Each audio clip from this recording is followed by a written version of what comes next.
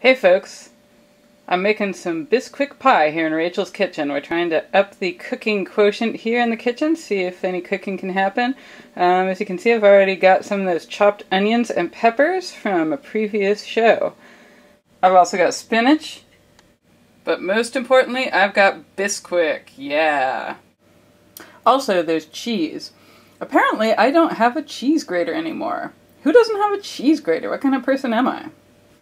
So we're just going to have to go with minced cheese instead of grated cheese. I don't imagine it's going to make much difference. I mean, it's all going to melt into this quiche thing anyhow. There's also eggs and milk in this thing. Okay, that looks reasonably promising. Well, let's shove it in the oven.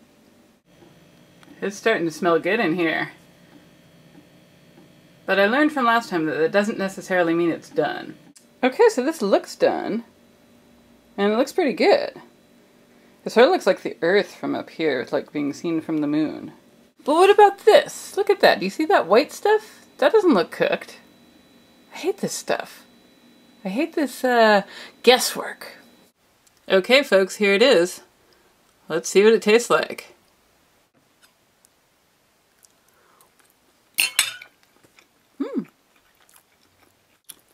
Spinachy. It's not bad.